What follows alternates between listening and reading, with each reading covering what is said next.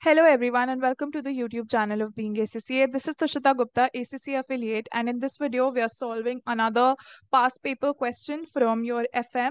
So it's a September-December 23 paper and the name of the company is Marble Company.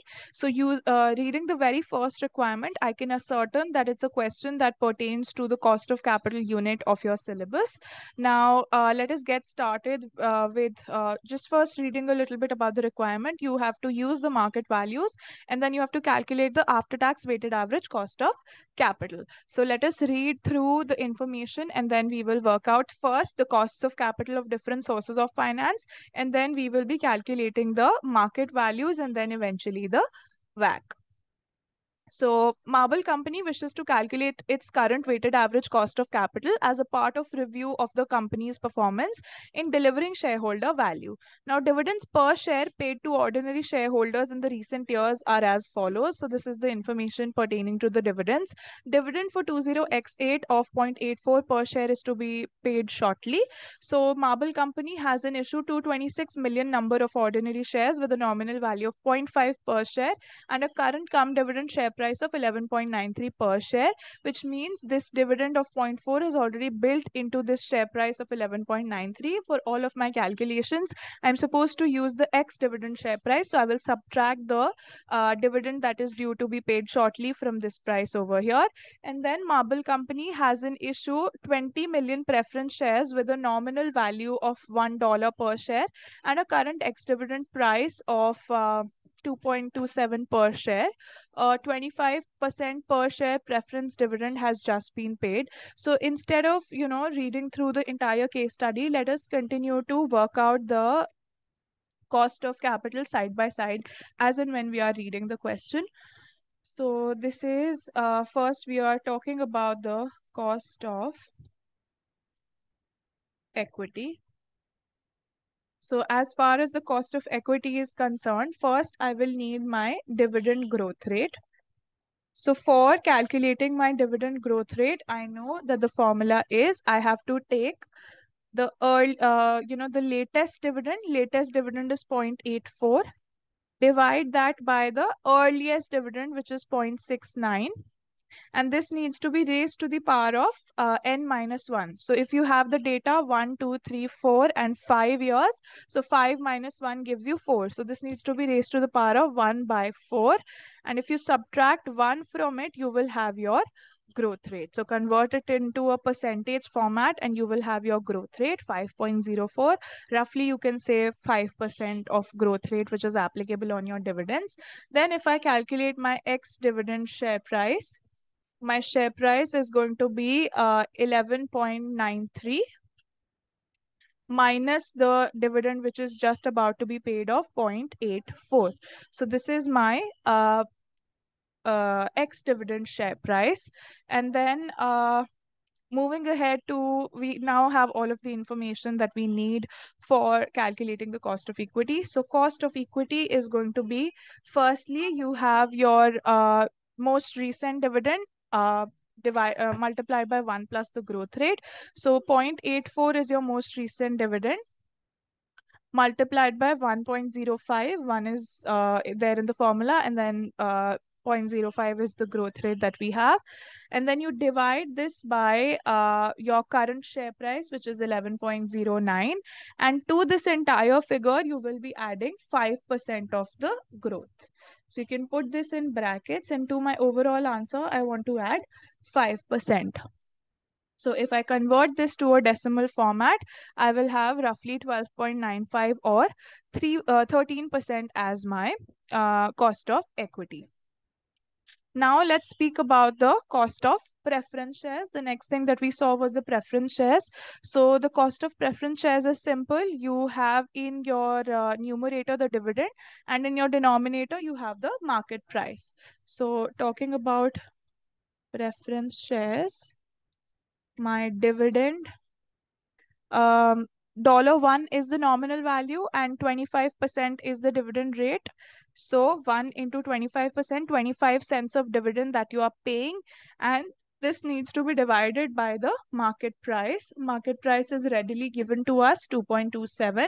So it's a simple calculation, this divided by this figure and then multiplied by 100 to convert to a percentage format. So you have roughly 11% as your cost of preference shares. Now we are done till here. Marble Company is partly financed by 6%. 6.5% convertible loan notes with a total nominal value of $94 million.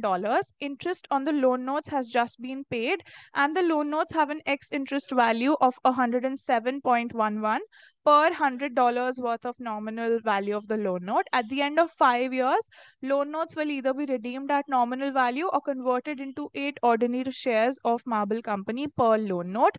The future share price growth is expected to be 6% per year. Loan notes are secured on the non-current assets of Marble Company. So we need to find out the cost of the convertible loan notes over here. All right. Convertible loan notes. So firstly, I need to find out how much my interest payment. So basically, it's going to be the NPV of all of the cash flows that are going to be received from this loan note. So for the time that I have over here, it's at year zero. My apologies. You're going to calculate the IRR over here. So you have the market value given to you, which is 107.11. You put that as a negative figure over here. Then for the first year and all of the years after that, 5 years, you're getting the interest. So it's going to be the after tax values of the interest. So 6.5% is what your interest is, and this needs to be multiplied by 1 minus the tax rate. So 1 minus 26%. So with this, you calculate your interest rate. So this is going to carry through for all of the years. And in the last year, you're either going to have the conversion into shares or the redemption. So redemption is either at the nominal value or 8 shares. Let's see how much 8 shares would be worth 5 years from now. So it is mentioned that presently your value of the share is looking something like 11.09. So on this value 11.09, it will be applicable that you have a growth of 6%. So into 1.06 raised to the power of 5 years. So this is what the share price is going to be. And then you will be getting 8 equity shares. So multiplied by 8. So either you can get 118.7274 or you can get 100. So obviously the investor is going to choose the higher value. So you can add over here 118.73 roughly. So this is what your cash flow in the end is going to look like. Now simply you have to work out the IRR over here and this will give you your answer. Select all values and then you hit enter. With this you will arrive at the cost of your convertible loan notes as well. So with this, we are done with the cost of all of the sources. Now let us plot the market values. So market values. Firstly, I will be taking the ordinary shares. So for ordinary shares, I have 226 number of shares, 226 million multiplied by 11.09. So this is what the market value of my equity looks like. Then if I talk about the preference shares, my preference shares are currently trading at 2.27. And how many of them do I have? I have 20 million preference shares. So this gives me the market value of my preference shares. And then if I want to find out the market value of my loan notes, so it's going to be equal to 94 million is the nominal value. So 90, if I need to first find out the number of loan notes, 94 million divided by 100. And then presently their market values are looking like 107.11. So this needs to be multiplied by 107.11. So with this, you will have the value of your loan notes as well. And you can sum it up over here so that you have the total market value of the company. All right.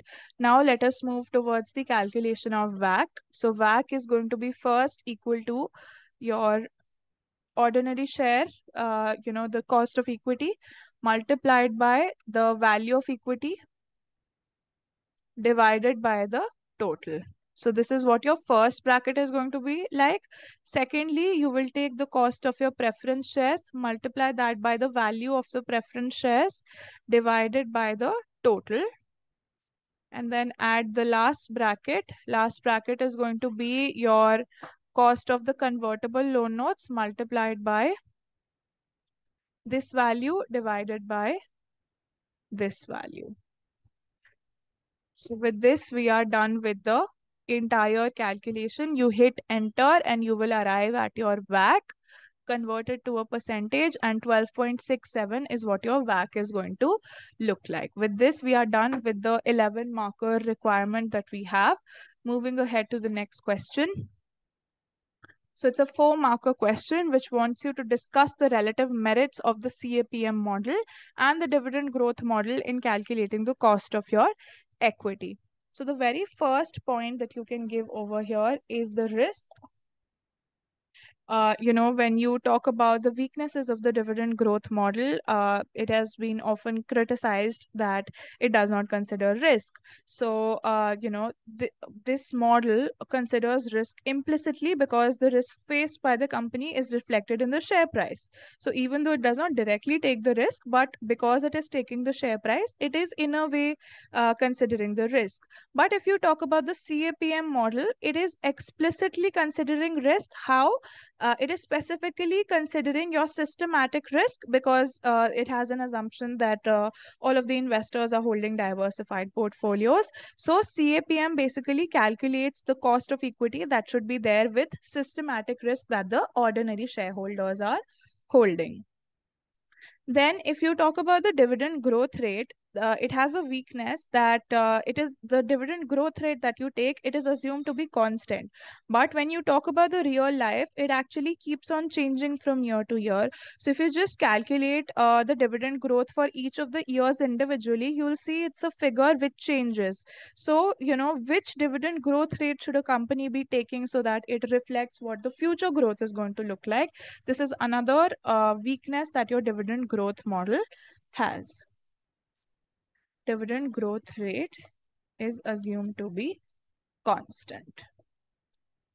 Then if you talk about the weaknesses of the dividend growth model, basically further weaknesses are that, it is ignoring taxation, it is ignoring issue costs, but, this can be modified to consider both of the factors. Another criticism that we have is that the company has no value if it does not pay dividends because, this model cannot give you possibly an answer if the company does not pay you any dividends. So this is another weakness, that it cannot be used where there are no dividends that are being paid by the company.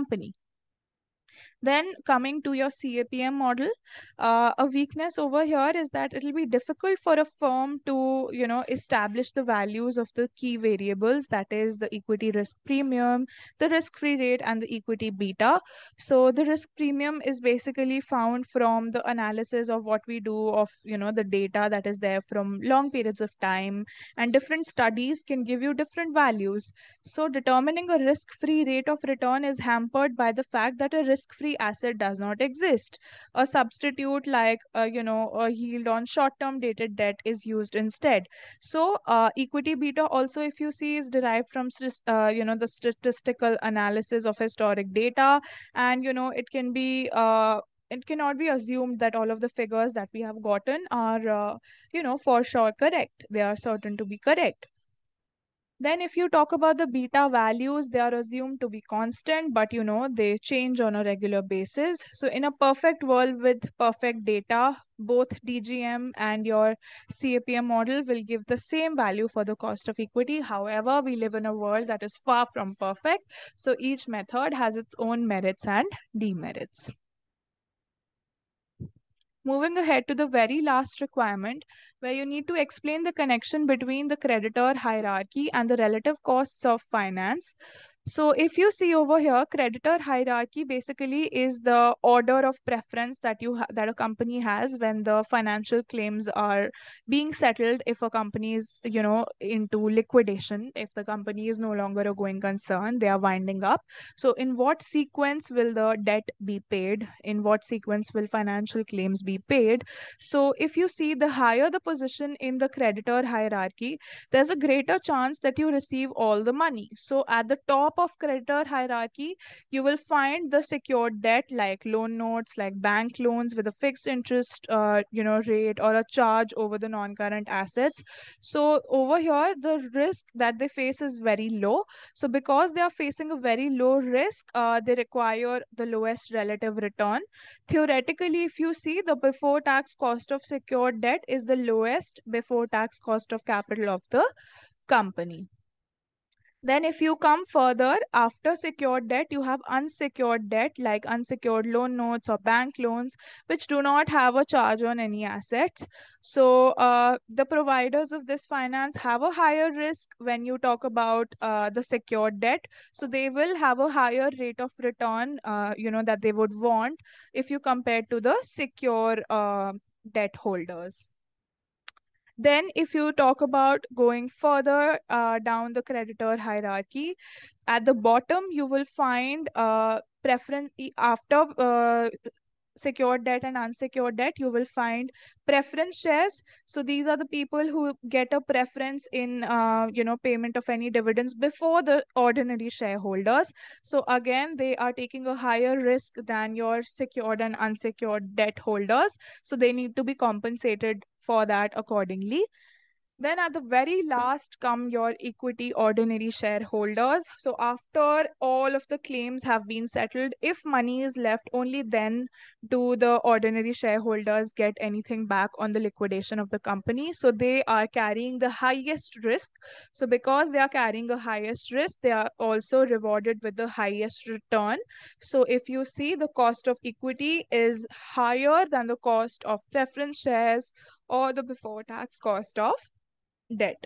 So even you can link it to the scenario that if you talk about marble company, the cost of equity is roughly 13%, preference shares is roughly 11%, and secured debt is roughly 7.8%. So the lower you go in the hierarchy, the higher the cost of capital becomes. With this, we are through with this question as well. I hope that this video was useful towards your revision. Thank you for watching.